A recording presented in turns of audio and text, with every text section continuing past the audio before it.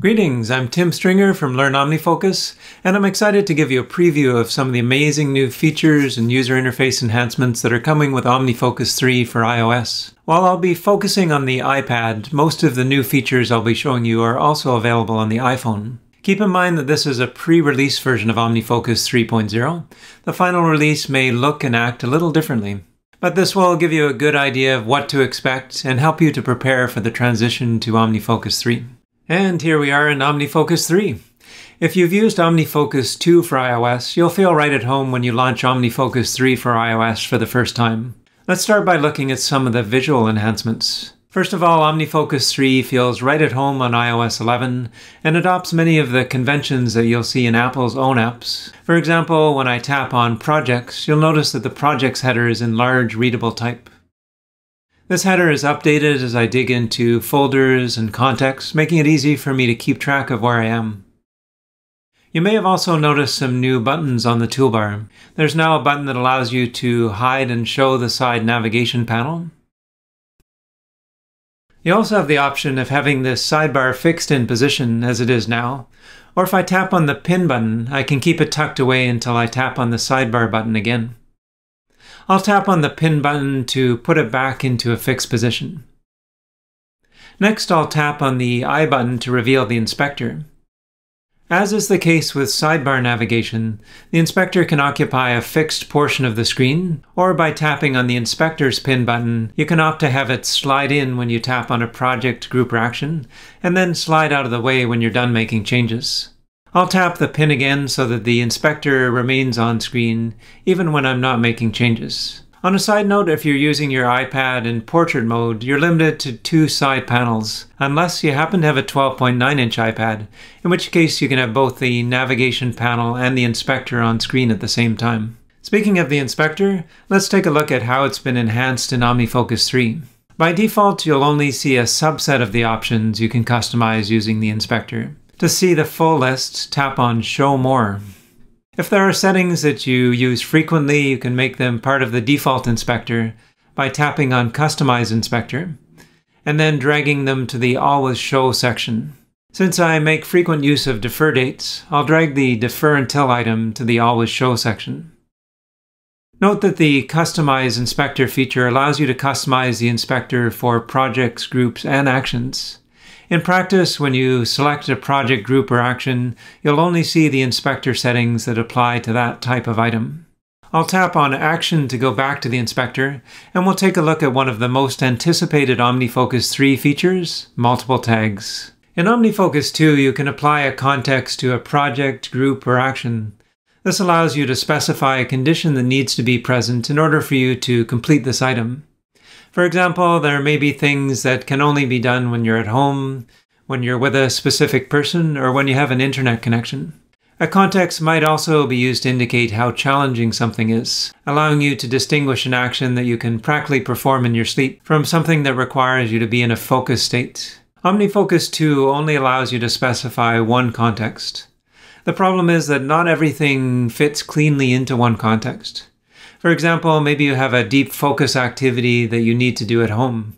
You're forced to choose between assigning either a context of deep or a context of home, even though both might be equally valid. This restriction has been lifted in OmniFocus 3. Contexts are now called tags, and while a tag can represent a context, it can be used for other things as well. For example, you could apply the tag today for everything you want to get done today, and vacation to everything you want to do before you go on vacation. To apply one or more tags, tap on the ellipsis button and add tags either by tapping on them or by typing the name of the tag. Let's add the tag today to this item that's already tagged with home. You can also tap and hold tags to rearrange them. Note that the first tag will appear in the context field in OmniFocus 2. This is important to understand if, for example, you're using OmniFocus 3 on iOS and OmniFocus 2 on your Mac. Now if I go to the tag perspective, I can tap on Today to see a list of all the things that I'd like to get done today. If items in this list have more than one tag, I can quickly jump to other tags. For example, this action is tagged with both Home and Today. I can see everything that's tagged home simply by tapping on the home tag, then tapping Go To. The repeat feature is also much more flexible in OmniFocus 3. Let's say that you have a credit card bill that's due on the first Friday of each month. I'll start by setting the defer and due dates for the next payment. I'll set the due date to be the first Friday in April, which is April 6th. And I'll set the defer date to March 23rd, which is 2 weeks before the due date. I'll then tap on Show More and Repeat, and we'll turn on Repeat for this action. I'll set the interval to be 1 month. And then I'll tap on Days of the Week and choose the first Friday. I'll then go back to the main inspector view by tapping on Action, and notice that the repeat value has been updated to reflect the change that I just made. Now let's say that I just paid this credit card. I'll tap the completion circle, and a new action is automatically created with the due date of May 4th, which is the first Friday in May. And the defer date has automatically been set to 2 weeks prior. Notifications have also received a major upgrade in OmniFocus 3. Since our Pay Credit Card task has a due date, it automatically has a notification. If I don't want to be notified when it's due, I can swipe from right to left and tap Delete. I'll leave this one as is because I do want to be notified if this action is still incomplete when the due date and time arrives. So that I'm not left scrambling at the last minute, I may also want to be notified a few days before this action becomes due.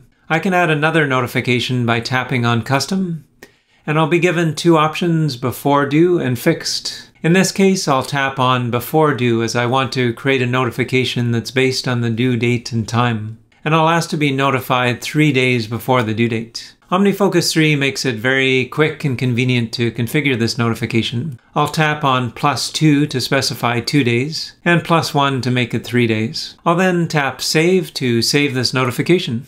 I can also add additional notifications. As a safeguard, I'll add a notification 8 hours before the credit card payment is due. I'll tap on Custom once again, tap on Before Due, and then use the +6 and +2 buttons to specify 8 hours. As before, I'll tap Save to save this notification.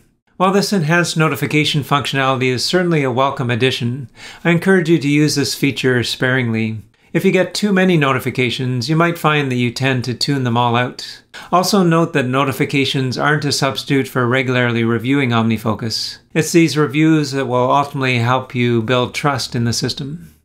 Another great time-saving feature that's been added to OmniFocus 3 is multiple item select. Let's say I have a list of errands to run and I've decided to defer most of them until the weekend. I'll tap on Edit to go into multiple select mode, and then select the items that I want to defer. I'll then change the Defer Until entry in the inspector to Saturday, and in doing so change the defer dates of all of these items at once. This is much faster and more convenient than changing each one individually. Bulk Edit can also be used with any of the other inspector fields. For example, you might want to assign a specific tag to actions that you've selected. Another new feature in OmniFocus 3 is the ability to reorder actions within a tag. For example, I can reorder these errands by tapping and dragging. The forecast feature has also been enhanced in OmniFocus 3. Most notably, calendar events can now be displayed inline. In this example, there are a few appointments scheduled for the morning and a couple of actions that are due at noon. Notice that the tasks that are due in the morning appear before the afternoon's appointments. I hope that you've enjoyed this tour of OmniFocus 3 for iOS. I look forward to taking a deeper dive into these and other features in future articles, videos, and live sessions on Learn OmniFocus. I'm also updating our best practices to provide you with some guidance on how to, for example, make optimal use of multiple tags. To stay in the loop, subscribe to our mailing list at learnomnifocus.com/mailing list. We'll also be posting updates on Facebook and Twitter. I also want to take a moment to thank the wonderful folks at the Omni Group for all the time and energy that they're putting into this release. I'm sure their efforts will help all of us be that much more organized and productive. This is Tim Stringer from Learn OmniFocus. Thanks for watching.